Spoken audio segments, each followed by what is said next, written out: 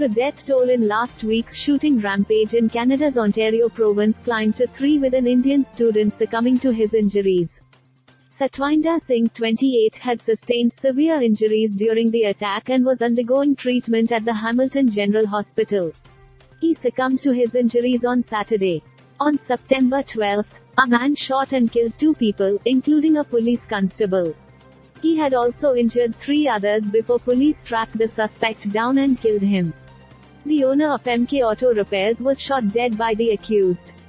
Satwinder Singh, who was working part-time at MK Auto Repairs at the time of shooting, was injured in the attack. Satwinder Singh had not met his father since before the COVID-19 pandemic.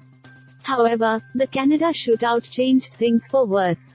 According to an online GoFundMe page honoring Singh, the former international student had been on life support and had been declared brain dead. On Saturday, surrounded by grieving family and relatives, Singh was pulled off life support, Sarabjot Kaur, a cousin who grew up with Singh, told Toronto Star newspaper.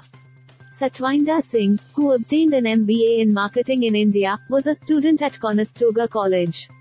The GoFundMe post described Singh as a loving son, brother and grandson who will be missed daily. He had a passion for reading and writing poetry. He will leave us with a dent in our hearts for a lifetime, the post said.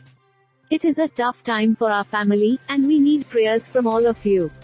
Were the inputs from PTI, AP.